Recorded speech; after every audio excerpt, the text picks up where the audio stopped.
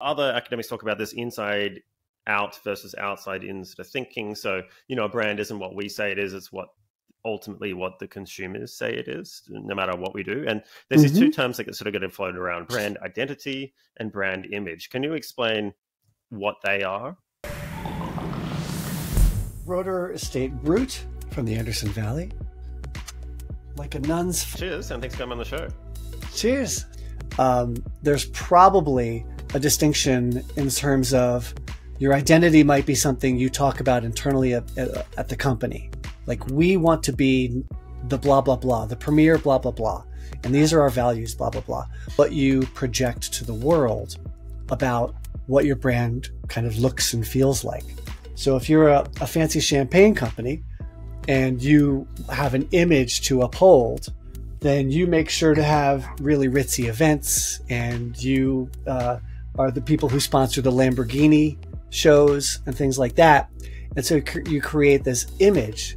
Now, I'm a firm believer that the inside and the outside should be as close as possible, because otherwise you get kind of schizoid.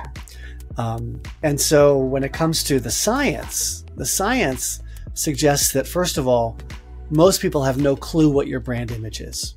Most people don't give a damn. Most people are too busy worried about what's for dinner, or why is the dog barking, or, are my parents okay? And there's lots of evidence to show that people have very, very little image of a brand before they buy it.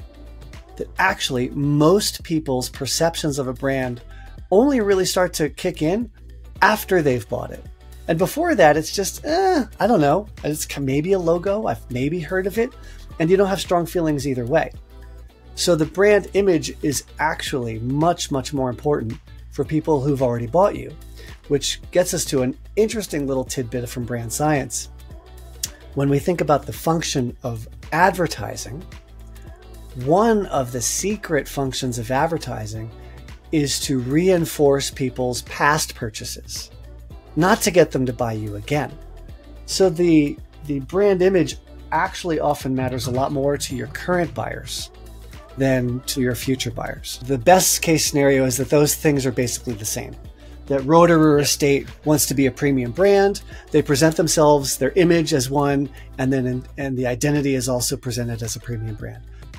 The times that it's bad is when you're presenting yourself as A and people see you as Q.